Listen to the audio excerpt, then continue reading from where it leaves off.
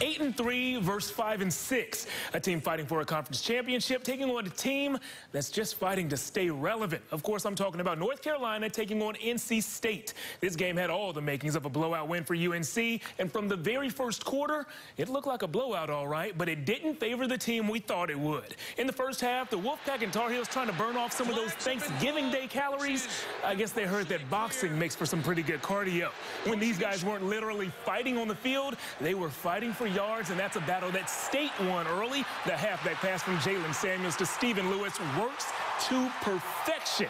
And that's not where the big plays ended for the Pack. Matt Days runs over and runs through the entire Tar Heels defense. NC State was up by 14 at the half. But in the fourth quarter, the Tar Heels made a game of it. Mitch Trubisky tosses the moon ball and gives Bug Howard time to run under it and run into the end zone. Then on fourth down with the game in the balance, Trubisky goes back to Howard. Oh no, my man Bug dropped the ball. It bounced right off his fingertips. The ref called it incomplete because it was, and that would be the last chance UNC had. State beats their rivals from Chapel Hill 28-21.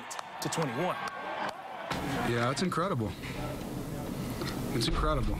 And until you've been in the arena and fought and laid your life on the line the way these guys do and these coaches do amidst all the BS that's out there, you have no idea what that feels like.